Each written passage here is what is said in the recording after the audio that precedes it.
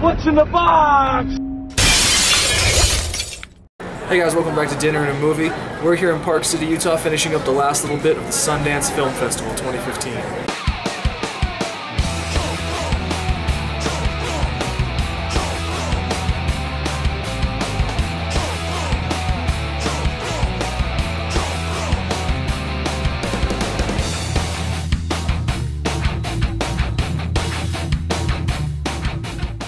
While we've been here at Sundance, we became kind of philosophical. What really is a film festival if not just a bunch of people watching a lot of movies? Now, that's something that you don't have to pay a lot of money and come to Utah to accomplish. You can do that at home from the safety of your own couch. Most of us just call that marathoning. It's just like a festival except for we can wear pajamas.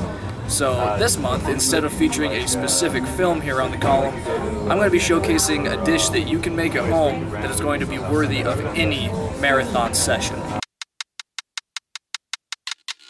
Second only to popcorn, nachos are the quintessential movie-watching food. They're fast, they're cheap, they're good, and best of all, they're relatively impossible to screw up.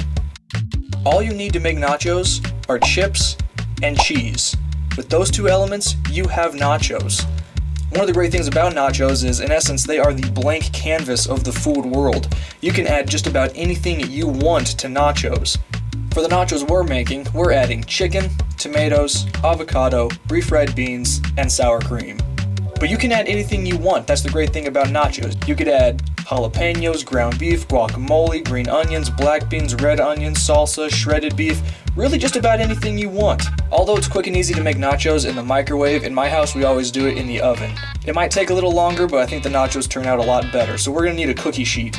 Now before we do anything else, we're going to line that with tin foil. The reason we do this is strictly to make cleanup easier when we're done. Not that I think that any of you out there actually need me to tell you how to assemble nachos, but I'm going to show you anyway. First we need a base layer of chips.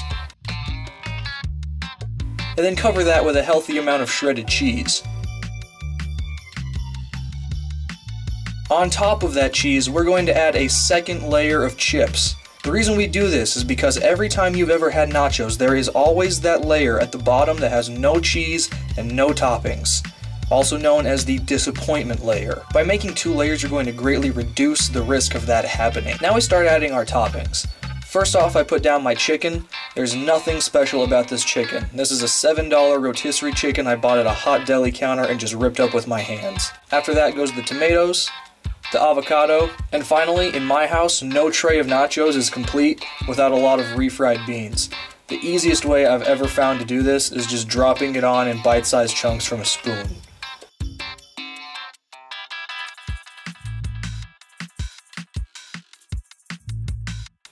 Top it all off with as much cheese as you feel necessary.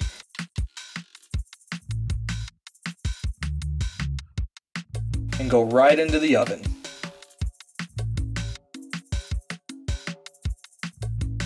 I had my oven set at 350 and I left them in there for about 7 minutes.